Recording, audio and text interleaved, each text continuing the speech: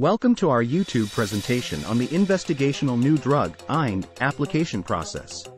In this video, we will delve into the requirements and process for submitting an IND application to the Food and Drug Administration (FDA). We will also discuss the essential components of an IND, including preclinical data, investigational plans, and safety information. Overview of the IND application. 1. The IND application is a crucial step in the drug development process. 2. Its purpose is to obtain FDA authorization to conduct clinical trials with an investigational drug. Requirements for submitting an IND. 1. Adequate preclinical data to support the safety and potential efficacy of the investigational drug. 2. A detailed investigational plan that outlines the objectives, study design, and protocols for clinical trials. 3. Information on the qualifications and experience of investigators involved in the trials. 4. Assurance of adequate resources and facilities to conduct the trials. Contents of an IND application. 1. Cover letter. Introduces the application and provides a summary of the information included. 2. Table of contents. Organizes the application for easy reference. 3. Chemistry, manufacturing, and controls. CMC, information. Describes the drug's composition, manufacturing process, and quality control procedures. 4. Preclinical data. Presents nonclinical studies that assess the drug's safety and potential risks. 5.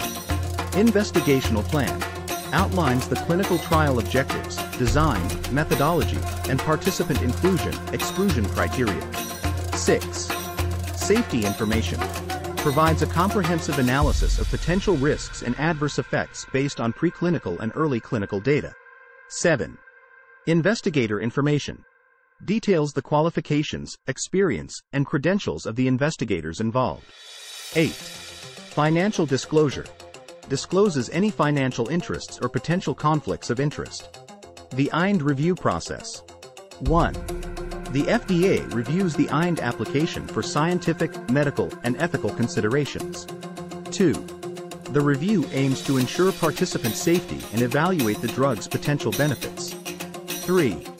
The FDA provides feedback, requests additional information if necessary, and ultimately grants or denies the IND. In conclusion, submitting an IND application is a critical step in the drug development process, allowing researchers to conduct clinical trials with investigational drugs under FDA oversight.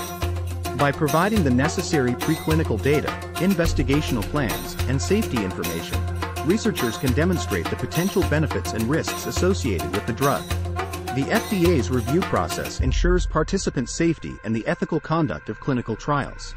Understanding the IND application requirements and contents is essential for researchers and sponsors navigating the regulatory landscape of drug development.